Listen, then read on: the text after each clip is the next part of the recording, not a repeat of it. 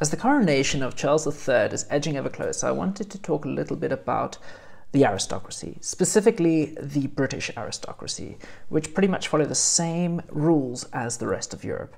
Underneath the king, the queen, the princess and the princes, the royal dukes and the royal family, you get the next in the pile. The dukes, the marquis, the earl, the viscount, and then the barons. That is all. That's the peerage. But I suppose you could also add in the baronets and I suppose maybe the people who have been personally knighted or damed. But the last two, the baronets and the dames and the knights, aren't part of the peerage.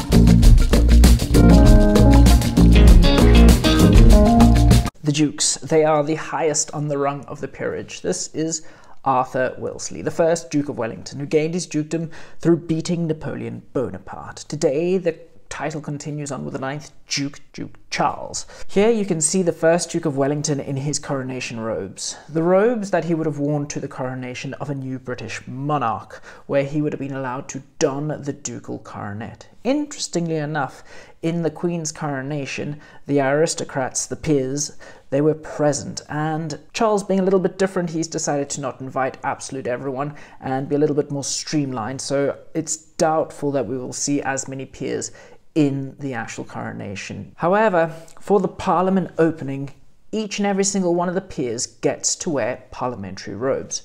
On the right-hand side, you can see the Duke has 4 stripes indicating their rank. When you meet a Duke and they are married, the Duchess is the wife of the Duke.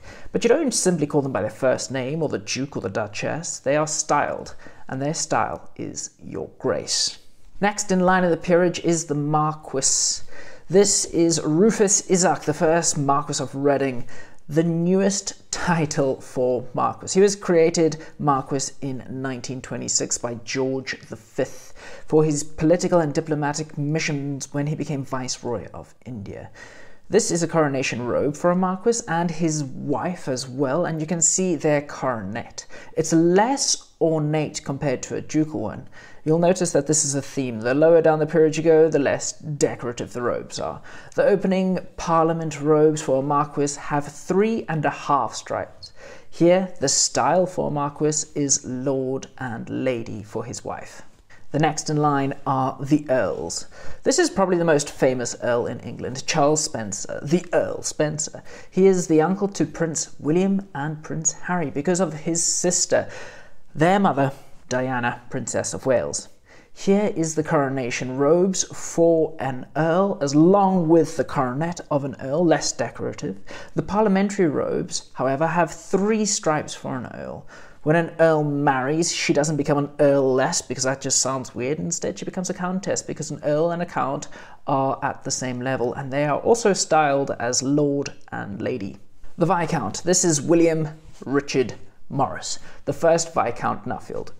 He was first given an OBE, Order of the British Empire, then created a baronet, and then a baron, and then finally a viscount in 1938 because of his philanthropy, after earning millions by creating Morris Motors, the famous company that would go on to create the Mini. Here is a viscount's coronation robe and coronet, a little bit less decorative.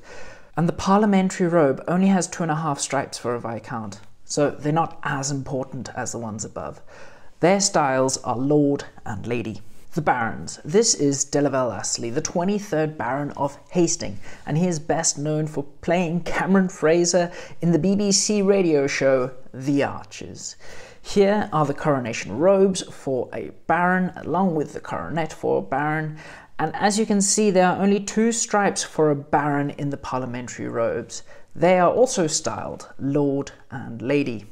Now, to make things even more confusing, females can't exactly hold titles in the UK, but they can become life peers through Parliament, just a weird way that the British Parliament is set up through the House of Lords and the House of Commons.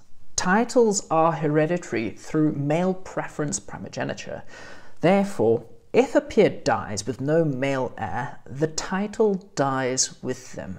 Now, to make things even more confusing, many peers hold a number of titles, not just one, and their eldest son can use their next title down the line as a title of courtesy. For example, the Earl of Spencer, His son, Louis, is known as Viscount Althorp because of their house is called Althorp, and it is the next title down the line for the Earl of Spencer.